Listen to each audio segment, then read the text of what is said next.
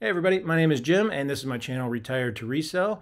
So we're going to get back to my regular weekly review where we look at my sales numbers for the past week and then dig in and look at some of the best selling items that sold on eBay and Poshmark. This week actually ended up really strong for me. It was a pretty good week considering the summer slowdown, and these past few weeks have been kind of up and down for me, but this week was a really strong week for me and we're going to go in there and take a look at the numbers and see how we did.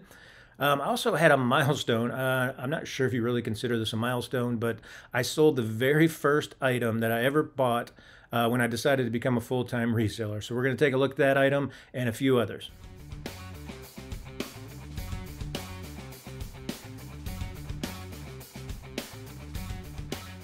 All right, so let's get in there and take a look at some of these numbers for the past week. Okay, so on eBay, I sold a total of 37 items and my gross sales was 1,311. So that was a pretty good week for me on eBay. Poshmark was down quite a bit. Sold 14 items and only $347 in gross sales. Mercari, actually I sold one item. That's the first time I've sold an item in a few months on Mercari, $17. And it's kind of cool with Mercari. Again, there's no seller fees or anything. So what you sell it for is the money you get. So $17. And on Amazon, I ended up selling 3 items for $98. So that puts the total of the week at 55 items. And my total gross sales was $1,773. All right, a few more numbers to take a look at. So my average sales per day was at 7.86, so really close to that 8 items per day that I'm looking for. Average sales price was at $32.22 this week, and that's up a little bit from the previous. So my average days to sell an item was right at 108 days, and my average cost of goods was $3.79 this week, which was down quite a bit. That's really good. I had some really low cost items that sold this week. All right, so those are the numbers, so let's get in there and take a look at some of the best-selling items. All right, so on to the first item. So this item here is the very first item that I bought when I was trying to decide if I wanted to become a full-time reseller.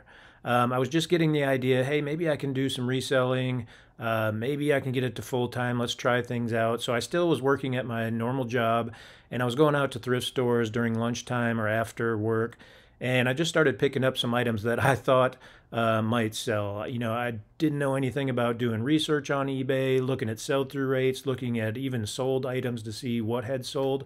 I was just going by my instinct, things that I liked, and I thought it would sell. So that is the first hint in reselling.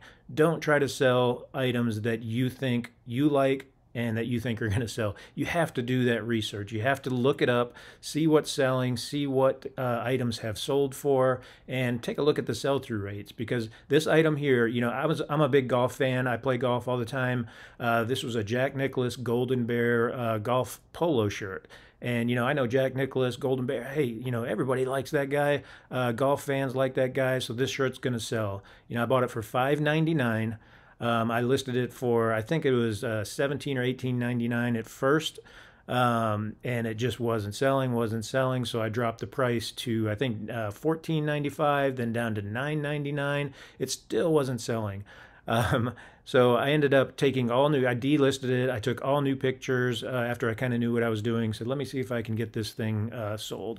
I finally listed it down to $5.95. It still wasn't selling, so now I've got a 75% off sale going on my store for items that just have been in there for over a year long. And it finally sold for $1.49. So I bought it for $5.99, so I did lose some money on this item, but I'm glad it's out of my store. I remember picking this item up and being exciting. It's like, here I go. I'm going to be a reseller. Let's see if I can make this work. And I lost money on my very first item. So again, a great tip for reselling: don't try to buy items that you think are going to sell, that you love yourself. They may not sell. Just because you like something doesn't mean other people out there are going to love that item and are looking for it, and there's a high demand for it. Like this here, this Jack Nicklaus Golden Bear golf polo, zero demand for this item. I'm surprised it even sold at $1.49. All right, on to some really good items that sold this past week for me. And this first one is another golf polo, but this one does have kind of a high demand. Callaway is a really good golf brand. And when you're looking for golf polos like this, look for patterns that are really unique and different. just solid golf polo shirts. They sell if it's a really good brand, but if you really want your golf polos to stand out and sell quick for decent money, look for the items that have really cool patterns. This one here I was really excited about, and I think these are margaritas, limes. They look kind of orange, but I think they're supposed to be margaritas and limes. I actually wanted to keep this one in my closet and wear it when I went golfing, but this one sold so fast that I couldn't even keep it in my closet. I didn't get to wear it once, unfortunately. But yeah, this was a really cool shirt. Again, I don't buy a lot of Callaway, but again, this pattern was really unique and different, and I knew it would sell. It sold in one day for $24.95, and I bought it for $6.15 at a Plato's Closet. All right, on to the best pair of men's shorts that sold this past week. And again, sticking with the really cool patterns, there's a lot of Polo Ralph Lauren shorts out there, a lot of vintage. But this one here caught my eye. Really cool pattern, kind of an old vintage, you know, some hats, some travel type stuff. Just some really neat patterns. I've never seen anything like this out there. I knew it was a unique item, and it sold for $49.95. One of the best pair of shorts I've ever sold. $50 for a pair of shorts is a really good price. And again, this was a vintage. Let me see if I can find the tag. Yeah, there's the vintage tag right there. Yeah, normally this is something that I would find at a Plato's Closet, but I did come across this one at Goodwill, and it cost me $4.99 at Goodwill. And again, it sold for $50, so a really great sale there. All right, next up for the best pair of men's pants, and again, the brand Hiltel, really great brand to be looking for. This is the pair of Dude Contemporary Fit Chino pants. Yeah, let's see if I can get down here to the tag so you can see the logo. There is the inside tag. There we go. There's the back tag. This one's a little bit different. It has like this floral pattern here. Had a nice zipper pocket on the inside. But yeah, Hiltel's a really good brand to be looking for. You can find their jeans and their pants. They usually sell pretty quick. This one I had listed for $27.95. I ended up taking a best offer for $22, but I bought this one at Salvation Army for $3.75. Again, Salvation Army in my area has some of the best prices. They beat Goodwill and any other thrift store by at least 50%, it seems like. All right, next up is the best pair of men's jeans, and this was probably my #1 sale of the week, and this was a pair of True Religion Ricky Relax Straight Leg jeans. It was a really big size too, size 48 by 30, but it was a really nice soft material. It's kind of a velvety material. Let me see if I can get down to the tags. I think it was just cotton, but let's see. There we go, Ricky Relax Straight Leg, size 48. Yeah, there's the tag. 70% cotton, 30% polyester. Let's see if you can kind of see. I don't know if you can see from that picture, but it just had a really nice soft velvety feel to it. And there is the back tag, True Religion. And again, yeah, that little horseshoe logo on the back pockets, that's how you're going to find these things. Usually, again, True Religion is a little bit harder to find for me out there in Goodwills. This is something I usually pick up at Plato's Closet, but I was lucky enough to find this one at Goodwill for $6.99, and it sold for $120 on eBay. So my best sale of the week by far. All right, this one surprised me a little bit. This is the best women's pants that I sold, and it was for Anthropologie The Wanderer, and it was a camo crop pair of pants. It did have some cool features going on. It had this nice belt feature right there. And let's see if we can get to the tag. There we go, by Anthropologie, and there is the Wanderer. Yeah, really cool pants. Anytime I see camo, I usually take a look at it, see what the brand is. Camo has just sold really, really well for me. And this was another item that I picked up at Salvation Army for $4, and it ended up selling on Poshmark for $24. All right, this was a good week for blazers. I sold 2 blazers. One was a Canali blazer, and this one here was a little bit better sale than Canali. I think the Canali item sold for $59.95. This one sold for $64.95, so I'm going to include this one as the best blazer sale of the week. And that was for this Orvis. It was navy blue, but it had the gold buttons. And here is the detail of the gold buttons. Really cool buttons. Anytime you see something kind of unique like that, just rather than your standard, you know, black or blue buttons, that's going to up the price a little bit. It's kind of a more of a unique item. But yeah, it was a 3-button blazer, and here's some more pictures. There we go. There's another shot of some more buttons. There we go. Made in America. and there is the Orvis logo. Yeah, so there we go. Orvis gold button blazer. I bought this at Salvation Army for $4.99, and it sold for $64.95 on eBay. All right, on to the best electronic of the week. That was for this Pentax IQ Zoom 35mm point and shoot camera. So yeah, point and shoot cameras, again, if you haven't been looking for these, they usually sell really fast if that's a really good brand like a Sony or a Canon. Wasn't sure about Pentax. I found this one at an estate sale, and so when you're at estate sales, I always have time to look things up on eBay, see what's selling, how much they're selling for. This wasn't selling for a huge amount of money, but I only bought this for $10 at an estate sale, and it sold for $38. So not a bad turnaround. Again, pretty cool camera. It had a really nice zoom there. Yeah, nothing too exciting about it. Just another point and shoot camera for $38. All right, this was my one and only item that I sold on Amazon this past week, and this was for a book that I found at an estate sale. When I'm at estate sales, I don't really look through every single book anymore. I used to kind of scan them all and just see what was selling, but now I kind of know what I'm looking for, so I look for medical books, school books, textbooks, that type of thing. Those seem to sell the best for me, and this one here was called Exploring Creation with Marine Biology, 2nd edition. Now, it was in really great condition. I didn't list it as new. I listed as like new. This buyer here has it listed as buy new, but mine sold for $74.95. So still like new, $74.95. Great turnaround out of a $10 investment.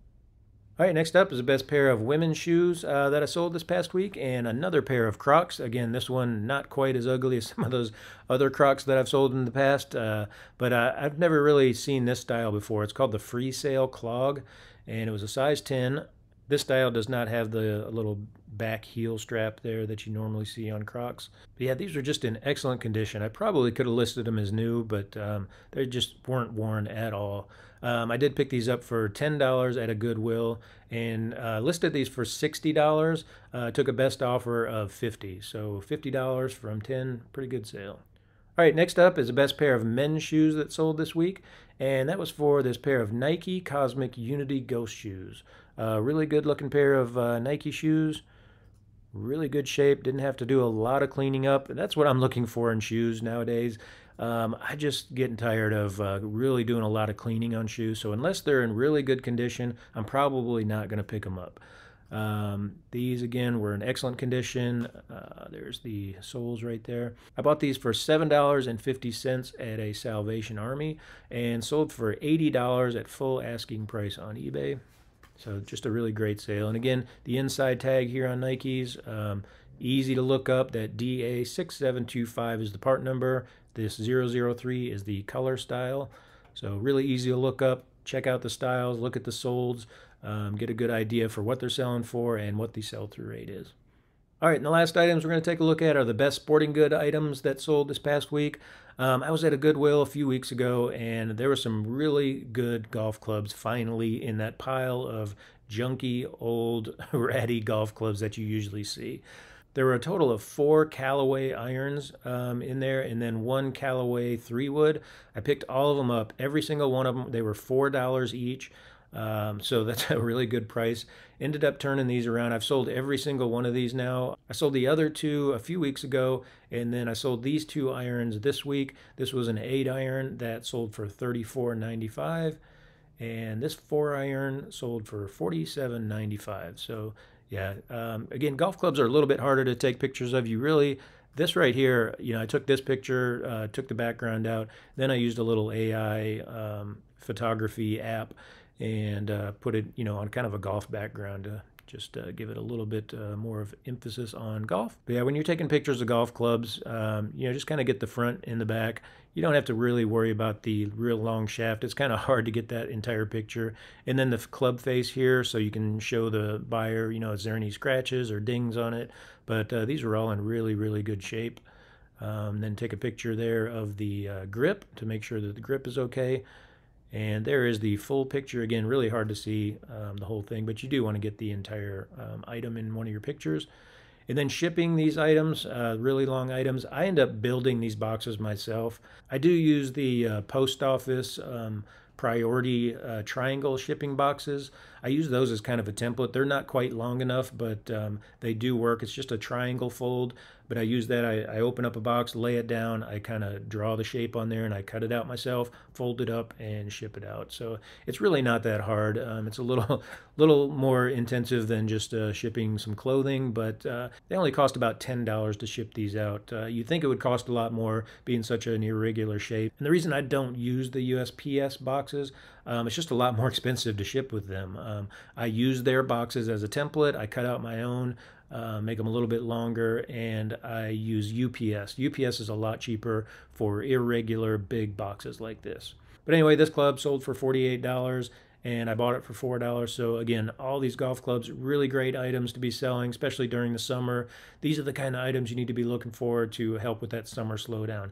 Items that people are going to be using during the summer, going to be playing golf, going to be out there at the pool, taking vacations.